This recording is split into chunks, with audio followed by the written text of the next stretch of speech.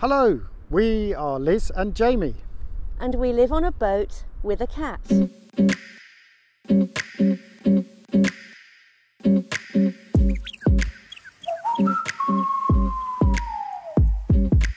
In the last episode, we hung out at exclusive DINGHY Bay on Langkawi. Jamie finally got the water maker going. And we bought a new outboard motor.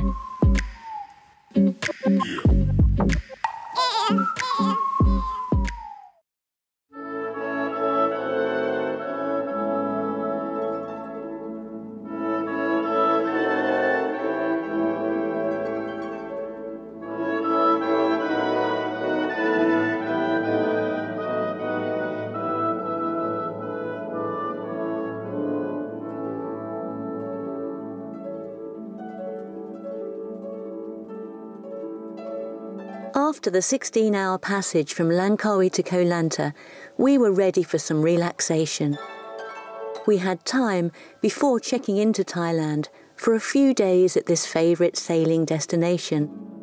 The west coast is dotted with anchorages, each the same but different.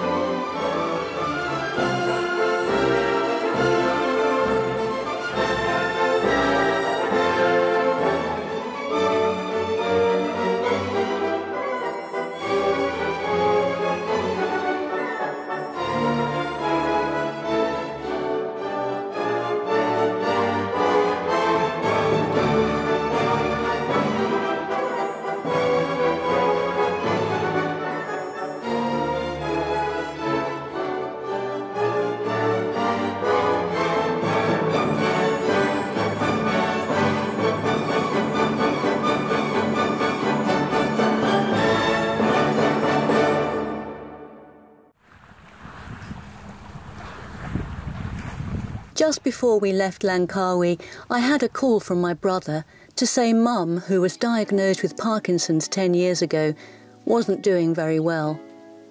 He thought I should go back to the UK to see her. Jamie and I didn't know when I would be back, so this could be our last sail together for a while. We decided to make the best of it and enjoy a few more days sailing before I caught the flight from Phuket. We left Lanta and made our way towards Phi Phi Li. Got a couple of questions for you. Yes, let me look presentable. Yeah. All right, the first one is where are we, what are we doing, and where are we going, and where have we been, which is lots of questions in one. And the second one is, why are you in a bad mood today?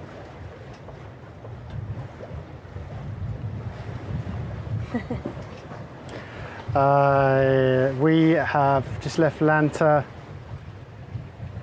We're heading to the Phi Phi Islands, but Phi Phi Li this time, not Phi Phi Don. Phi Phi Don is where we had the accident and where all the tourism is and all the boats and the town and the drinking and the partying. And Phi Phi Li is the rather beautiful hong. There's two actually, two hongs, which was used in the film The Beach. So we're actually going to try and get to see that. And we have pretty good wind, It's almost up our bum. Actually, it's come round to almost on the beam now, but yeah, we've been almost running downwind, and yeah, it's been good.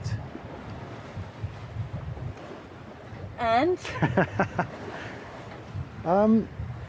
Because, don't know, so just fed up, and you're leaving me for a period of time that we don't know how long it's going to be. And yeah, but I'm not leaving you willingly. You know that there's a reason, don't you? yeah. No, you're also being an arse. You're being stupid. And I don't like it when you're being stupid, you know, a few days before you go. I want to enjoy this time. I want to enjoy our time that we have left together, because the next however long I'm going to be on my Todd. So I'd like it if it was a nice, pleasant time with you, rather than you being all niggly and stroppy and moody. Okay, well, I say here on camera, I'm sorry that I've been stroppy and moody. I am worried about my mum, as everybody knows, but I should try and be nicer to you. Thank you. So we're looking forward to Phi Phi Li. Yeah, so we've never been there before, and of course it's a very big touristy spot, so there are lots of, probably going to be lots of day tripper boats there. We're hoping that we can grab a mooring, maybe even anchor as well, but it's not quite full season yet, and we have been told that tourism has dropped. So I have noticed there are less boats in, you know, a few places we've been to, far less boats than I thought there would be.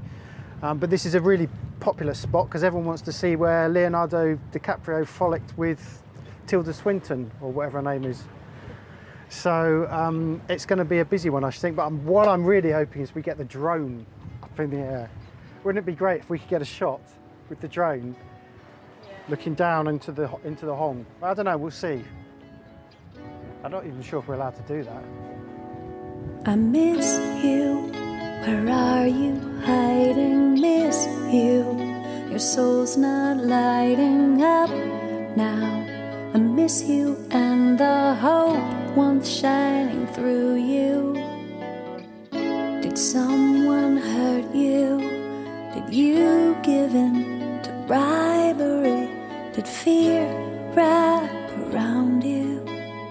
Did power strong arm liberty? I would forgive you if you would be the change again, and I could support you if freedom rang aloud again. You're missing where men with courage stand somehow. You're missing. Will you listen now? Will you listen now? I miss you. Will you listen now? I miss you. We're on the southeastern corner of Phi Phi Li, Ko Phi Phi Li, which is part of the Phi Phi group of islands. Does it make you want to go for a pee-pee? It's childish. No, I don't want to go for a pee-pee. I went for a pee-pee earlier. So just tell us about what you can see over your shoulder. Yeah, over my shoulder we've got a rock. It has got a name, but I don't remember the name of it. There's a rock here, and behind it is a bay with a little beach. But it's a little bit too rough here for the porter boat. We can't go ashore. Which is a shame. If it flattens out a bit in the next few hours, we definitely will go and have a proper look. At the moment, we're actually not anchored, we're on a mooring buoy. So we're feeling reasonably safe. We are thinking that we'll probably go around the corner to the west side later, about 5-ish maybe. when all the day trippers have gone, because we had a look just now and it's really, really packed, so we don't want to go in there while there's all those people in there. Yeah, when I said over your shoulder, what I meant was there we can see people. What's going on there? Oh, right, so on the other side where I was saying that we're going to try and anchor later, that's Maya Bay, which is the place where they filmed the beach, which is why everybody wants to go there. But it's not just that, it is really pretty. We can see it when we went past. And you get off your longtail or your day tripper boat, go onto the beach, and then you walk through the island, and that's where you come out. We rested up for a while until it was late afternoon and the longtail started heading for home. Then we slipped the mooring and headed to Maya Bay, where we hoped we'd find a spot for the night inside the protection of the anchorage.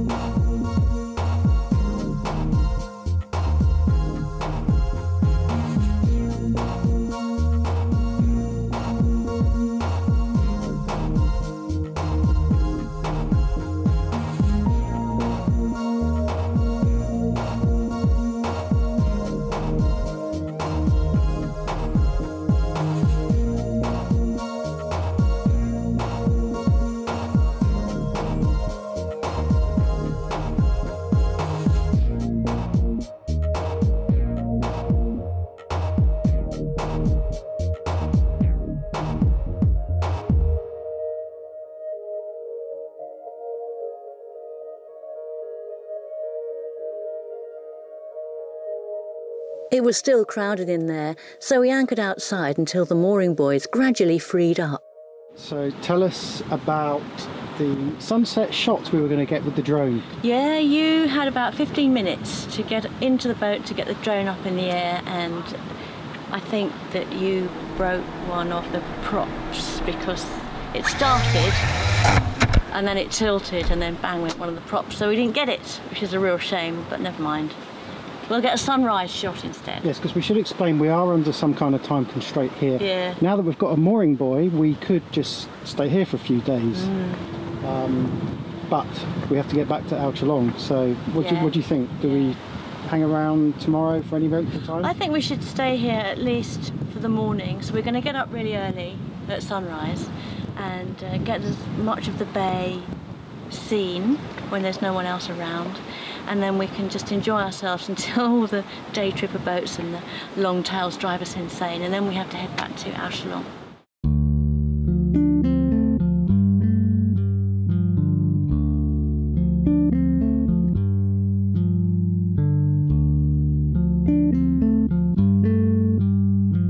With only 2 other boats in the now peaceful anchorage, we watched the sun turn the rocks from grey to orange to blue until only the stars lit the sky.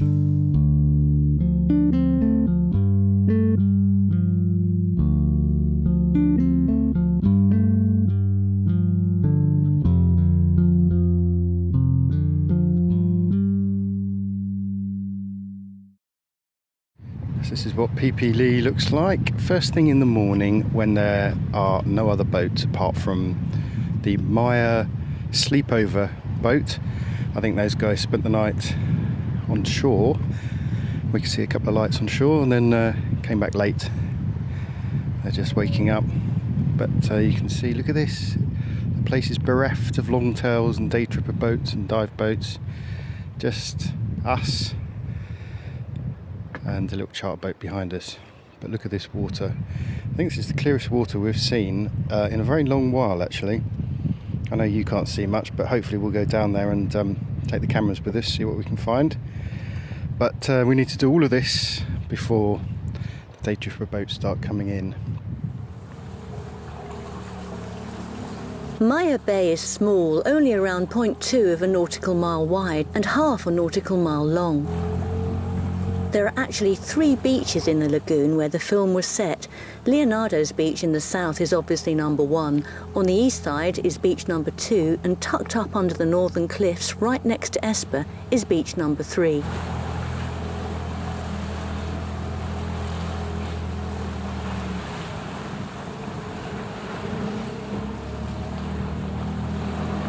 beach number 2 over here. It's where I thought it might be quite nice to land.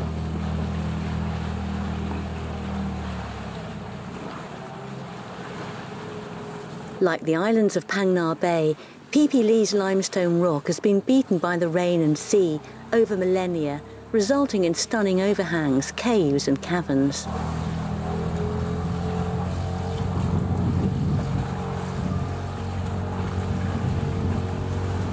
We circled the bay, ending up by the famous beach.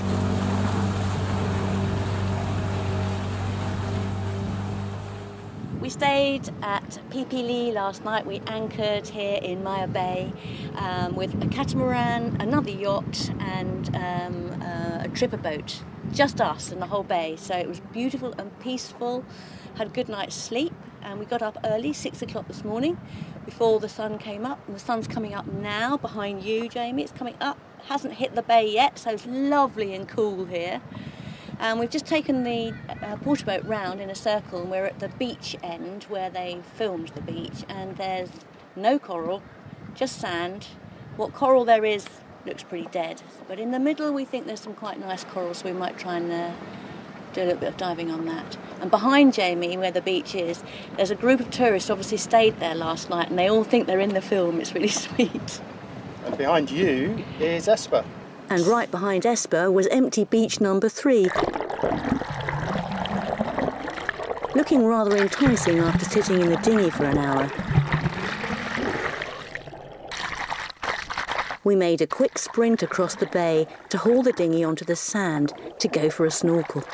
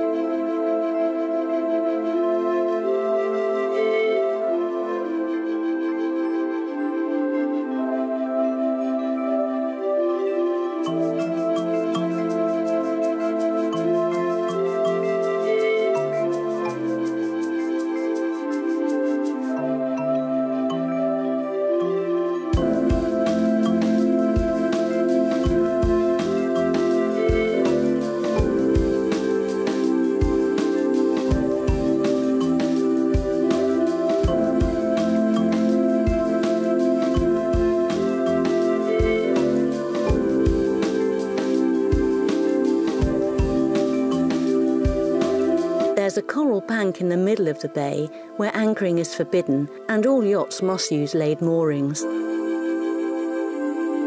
With hundreds of visitors a day, the delicate ecology is struggling to survive, but the bay is home to lots of fish which make a beeline for any new yachts arriving.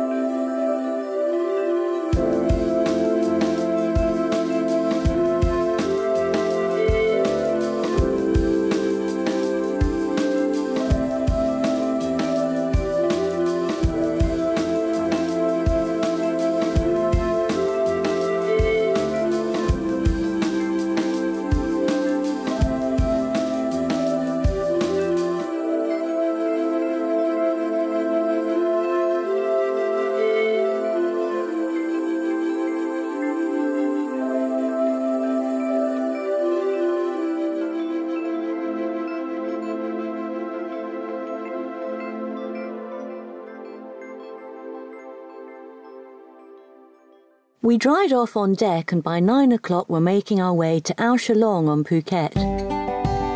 There we would check into Thailand, and 2 days later I would begin my 24-hour journey back to London.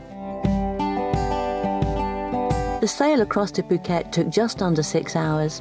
We had good wind and the weather was kind.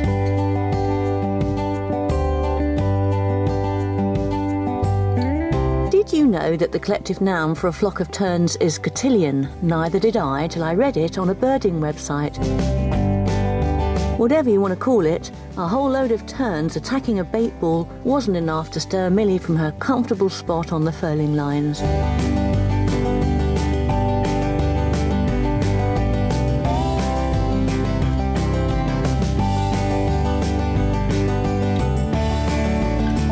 We were both really down about me having to leave, but it was tinged with some excitement because we had some shopping planned in Ao Chalong. Hello, well we're now back in Ao Chalong on Phuket, and it's very noisy here, but we're going to go inside and we're going to have a look in Cholamark's shop at dinghies because we're thinking that we may buy a new dinghy. Very exciting. We'd picked up a Tahatsu outboard motor from Langkawi with the idea that a larger engine would help us get out of trouble should Esper need a tow or a nudge in the future. Our porter boat had served us well, but now we needed a dinghy that would accommodate the new outboard. Cholamark on Phuket is the go-to destination for dinghies. They make their own, but are also agents for Highfield.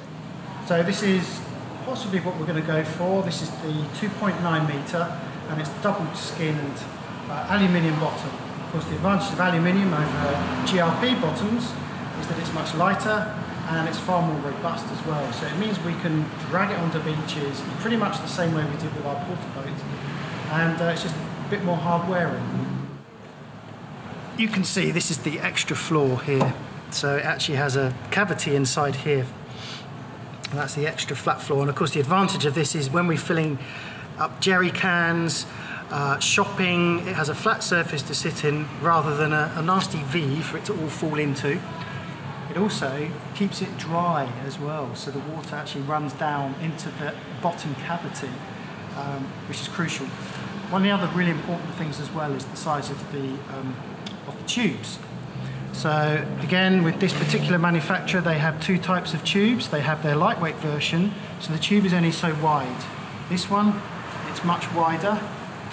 Obviously, the wider the tube, the drier the bum when you're sitting on it, and of course, it's a lot safer as well.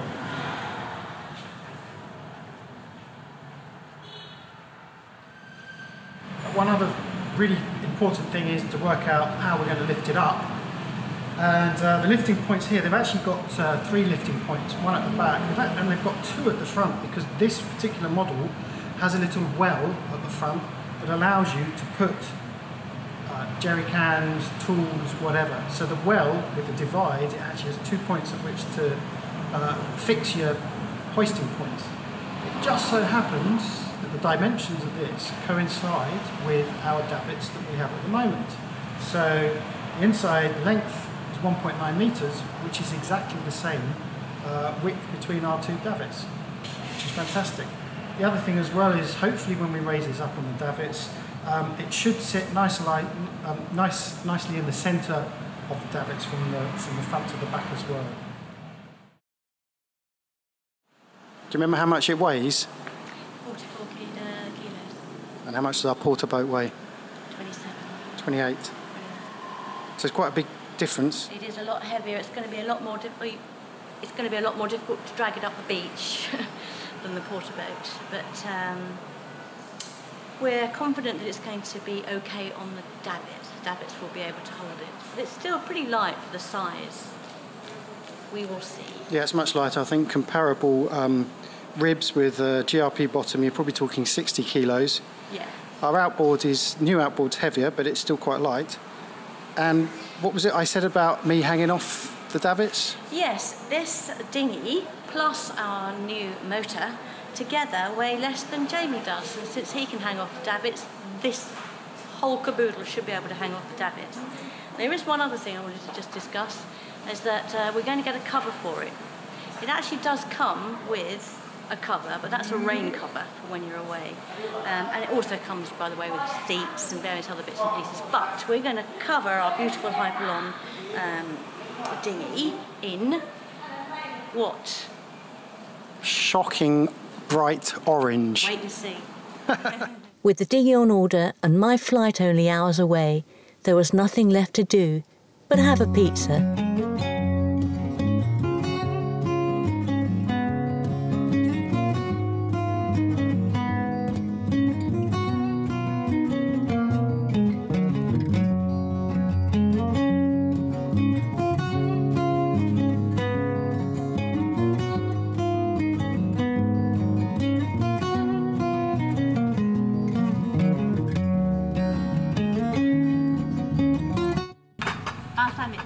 Yeah,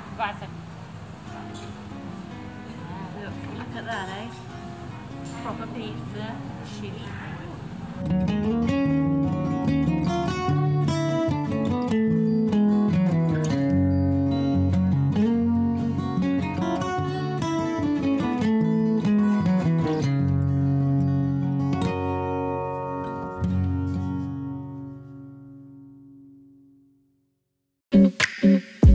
In the next episode, Jamie sells one of our old dinghies. There she goes. There goes our tinker. Picks up a new one.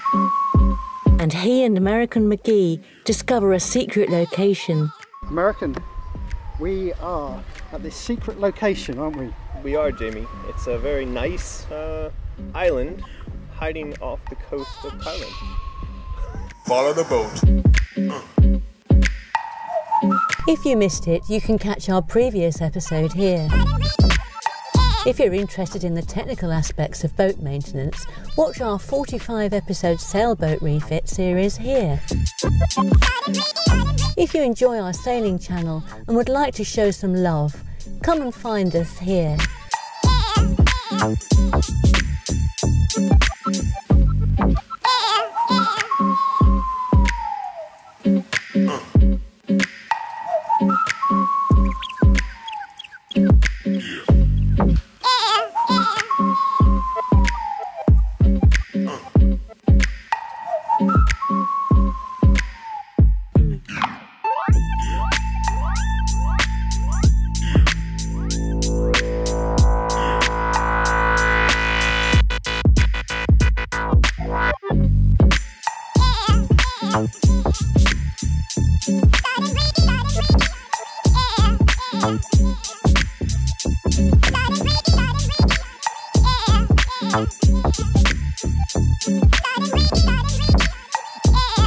Yeah.